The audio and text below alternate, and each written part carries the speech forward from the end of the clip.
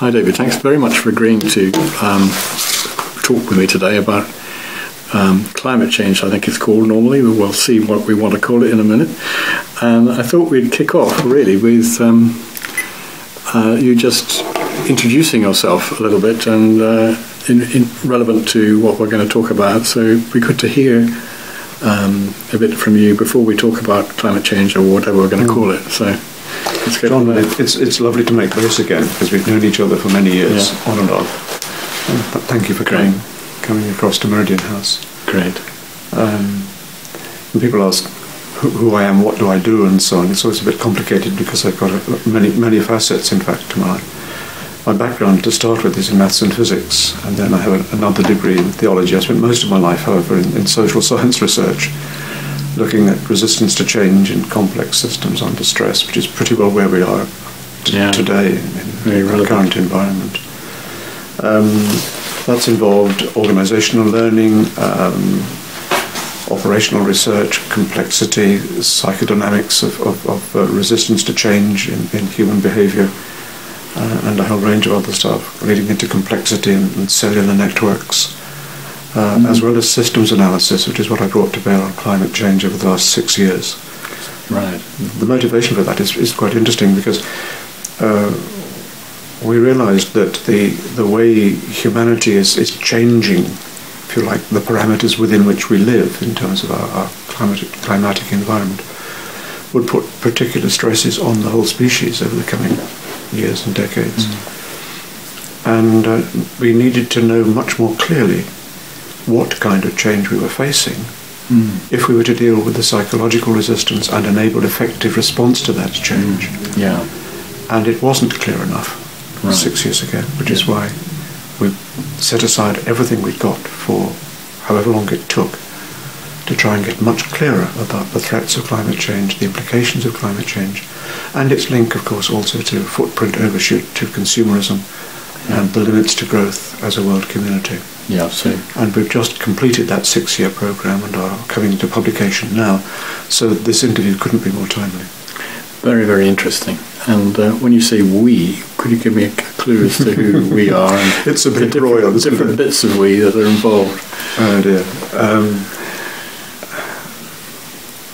Basically, I'm a networking person. I do have I founded in 1981 a small registered charitable research trust, minimum design, minimum structure to it, very flexible, which we called the Unit for Research into Changing Institutions, which is a wonderful mouthful, very academic. So it shortens to URCHIN, or Urchin. Urchin, which kind of puts a tongue in cheek every time we use it. It's lovely. So Urchin is a charitable trust, and I have a research assistant who is now my wife, and work with colleagues all over the world in whatever way is appropriate. So it's a network, very flat organisational structure that is geared to problem solving as effectively as we can and as flexibly as we can, multidisciplinary. In 1987 we took up the leadership of the Meridian programme, which was previously known as the Manhattan Project of Behavioural Sciences, and we had a workshop in what was then the Soviet Union, in fact, at which we looked at the need for enabling of large systems change under complex stresses, which is exactly what I was working on, and I was then asked to take leadership of that particular project.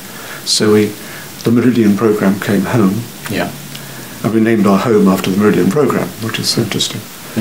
And then in 2005 we took on responsibility for the climate change research. And after an initial presentation to the Club of Rome, which was an extraordinary invitation to come out of nowhere as a result of the initial work we did, we then put together a proposal for a research project on what we call feedback dynamics in climate change. And that evolved through a proposal to call it the Manhattan Project of Climate Change. Which didn't go down a bundle. Sort of weapons of mass destruction is not where we started this game. And eventually, after a long talk with James Lovelock and others, we called it the Apollo Gaia project, the relationship between the sun and the earth. Yeah. and how we have altered that by our use of fossil energy. Yeah. Very good. That's a very clear introduction, and it's so interesting that the sort of organisation you have is very seems to be very apt for the whole process of research and innovation and knowledge creation, which I think I hadn't realised before how true that is. Yes.